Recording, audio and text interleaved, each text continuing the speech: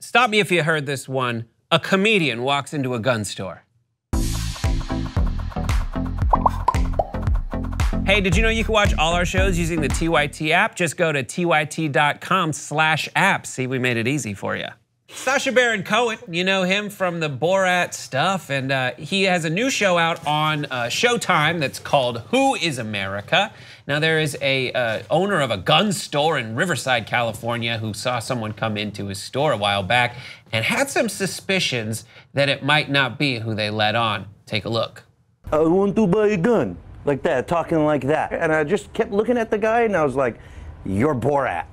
As soon as I said that, his eyes just looked at me like, and he did a B-turn right out the door. So what do you do when you suspect that this person might be Borat? He explains what happened next. Once I knew it was Borat, we already know his game and his so we knew that he's here to make a mockery. And make a mockery of what? Gun owners? The gun business, gun shops? He says it's clear his store was meant to be part of a segment in Cohen's new program on Showtime called Who is America? And then you got some gun advocate holding a bunny on a gun. If you're a gun advocate, what the are you doing holding a gun with a bunny on it? Really? I think more guns should have bunnies on them. Take the stigma away. What do you think? I mean, I think it's the guy can pat himself on the back that he recognized him, but yeah, that's what happens. I'm sure he's not the first one where they had to stop the shooting.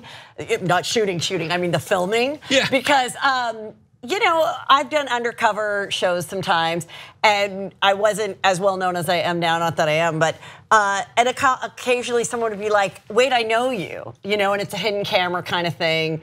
So what'd you do? Then that was it. You can't, you move on to the next person that doesn't know you, which is always where I kind of wonder about those shows, like the one on True TV with the four guys. Right, Impractical Jokers. Yeah, it's like we watch that show all the time with my sons. Like, how do regular people not know that's happening? And I think sometimes people do, just like what would you do with John Quinones, and they just go along with it because even sometimes they do it, they're like, I knew it. Yeah, I'm like, we'll take that. Show. Yeah, I'm like, we'll take out that part, loser. He's so mad though. Go ahead. No, I also think that as perhaps one of the most high-profile pranksters with Sacha Baron Cohen, I have been pretty underwhelmed by the disguises that they've been rolling out. Like, I thought the disguise that we saw for Who is America, the gun thing, I thought it was so obvious that he was heavily disguised. And I think before, when he was doing Borat, when he was doing Bruno, arguably, Ali G, that he wasn't as recognizable of a face. We didn't know who he was. Right, and so he didn't have to have as many disguises. Now we all know his face. We know who Sacha Baron Cohen is. So the disguises are insane. Like, he looked like a member of ZZ Top. And I think any gun owner or gun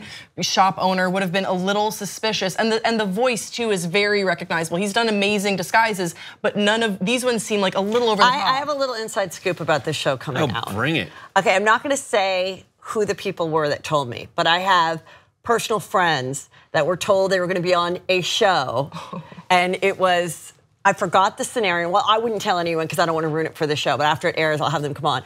But it turned out to be like a really kind of frightening situation for them.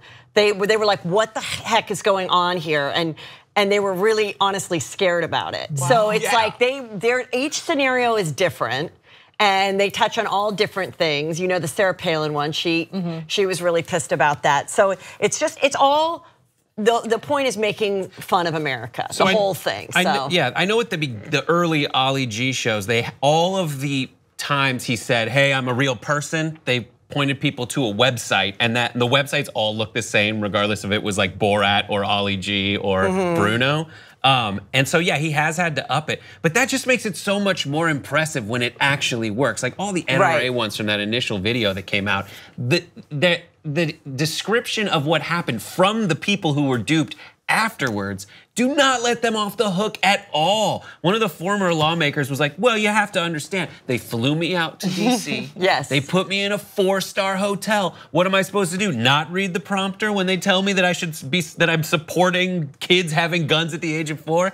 And the answer's like, yes, dude, you're supposed to say no. Well, with the scenario with my friends, they never knew it was him. Really, the whole time? Which is why they were freaked out with what was happening. They were like, wait, what's happening here, So I'm excited to see the show. Yeah. Because I'm sure there's a couple, but I mean, they probably did 20 others where people had no idea, and it's gonna make for great TV. Yeah, well, we'll see. You can see now some of it's available right now on Showtime.